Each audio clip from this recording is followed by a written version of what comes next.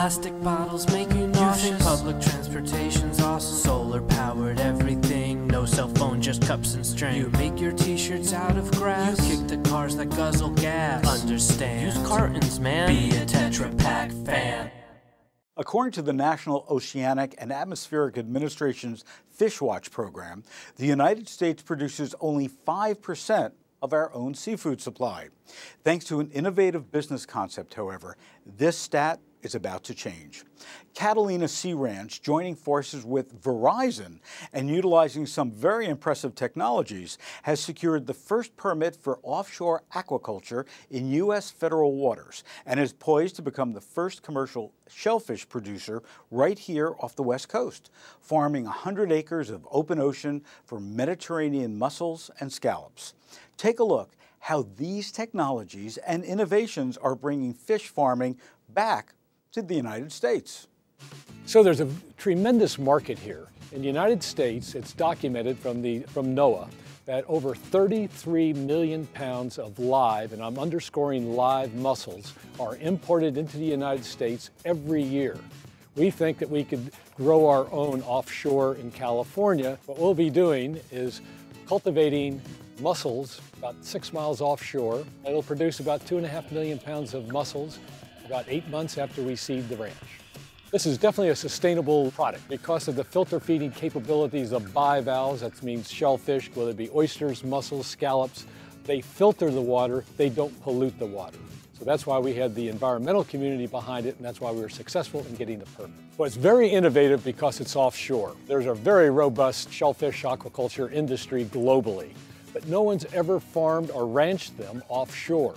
The unique thing about what we are doing is in federal waters, i.e. 3 miles out from the California shoreline. Catalina Sea Ranch secured the first permit because we were the first ones that really tried. It was a lot of luck, it was serendipity, and a lot of hard work. The most important part is getting Verizon involved because we want to do real-time automated monitoring.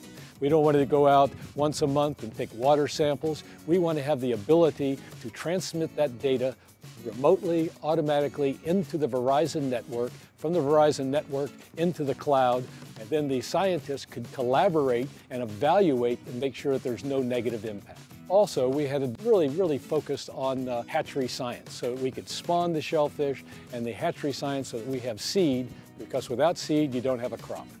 Algae is the food source for all shellfish and bivalves. We're able to do this with the industrial plankton bioreactor. The really interesting thing about this is using the Verizon cloud, we can actually access our computer via just a phone anywhere in the world.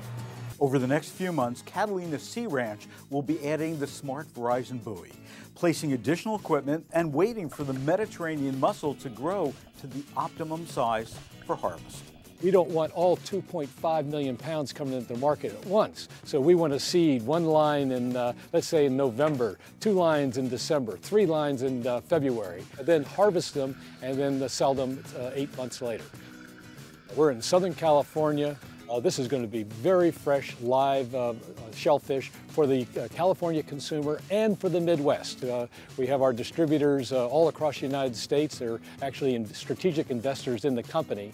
So it's going to be good for America and particularly good for the locavores in California.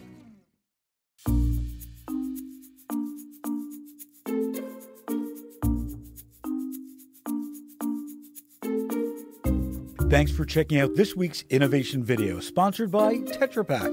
Subscribe to the Lempert Report to watch more videos just like this.